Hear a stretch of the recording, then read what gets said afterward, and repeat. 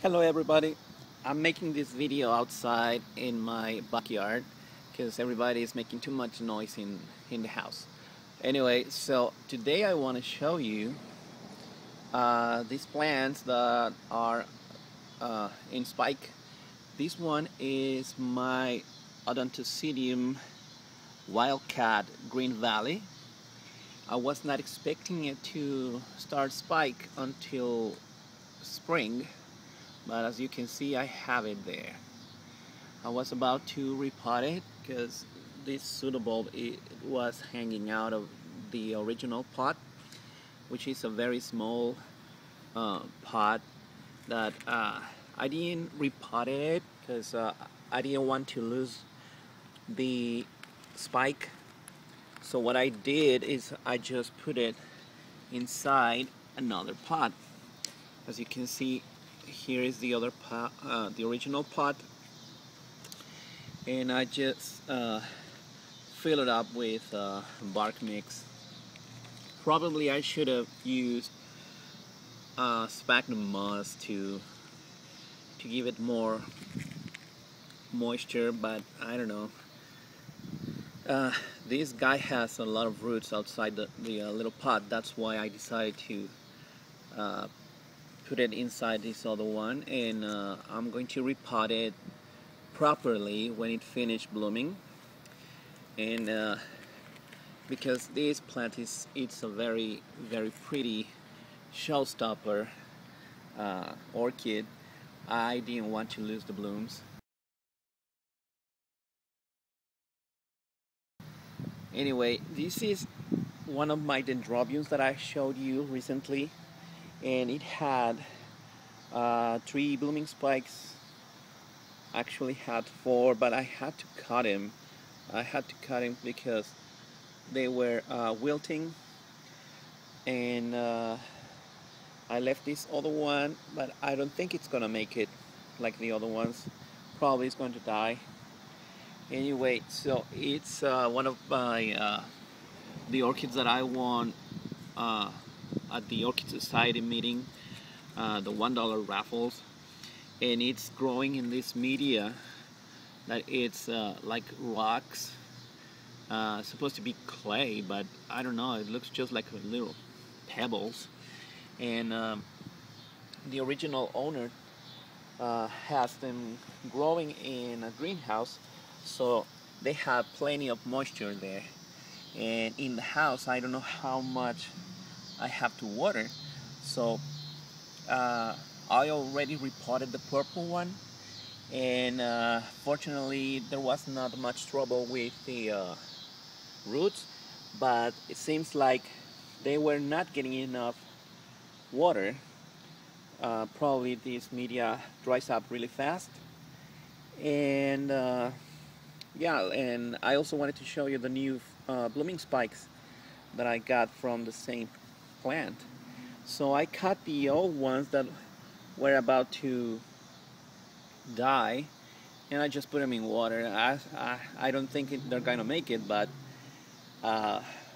yeah, I got these other 2 blooming spikes that are growing in the conditions that I can offer to these plants. So hopefully they're going to make it. And I also want to show you this other plant, this other orchid. This one, it's a Ctna hybrid. It's actually a Ctna.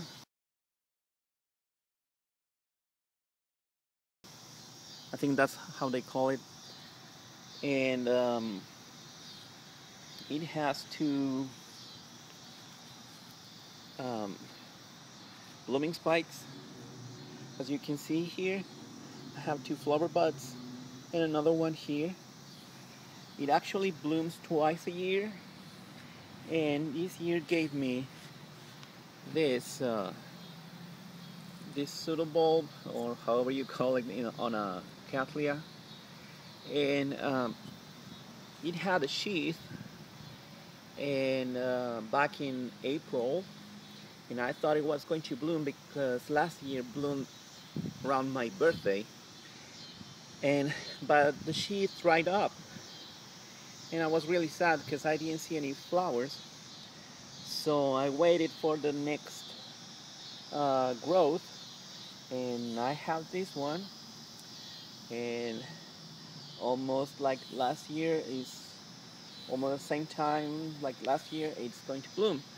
But what I wanted to say is that I always cut the old blooming spikes or sheaths, but this is an old sheath, so attention, if you see a sheath and it doesn't get any, I'm sorry, if you don't get any flowers, don't cut the old sheath, because probably it's going to give you flowers later later in the season or the year, and that's what it happened.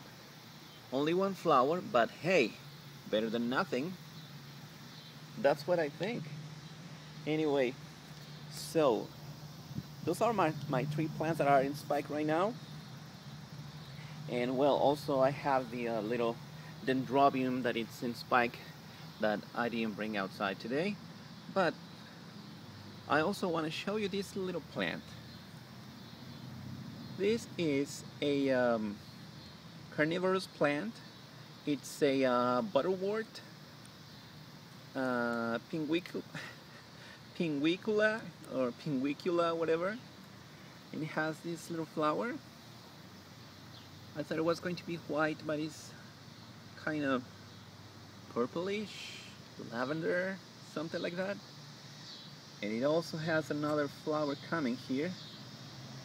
And that's all the other thing I'm growing in the house. I have also a Venus flytrap that is not blooming right now, but I thought it was a cute flower, just something different to show you. Anyway, that's my update today, and well, let's hope that I get really nice blooms from this Odcdm. And I'll talk to you later, guys. Thanks for watching.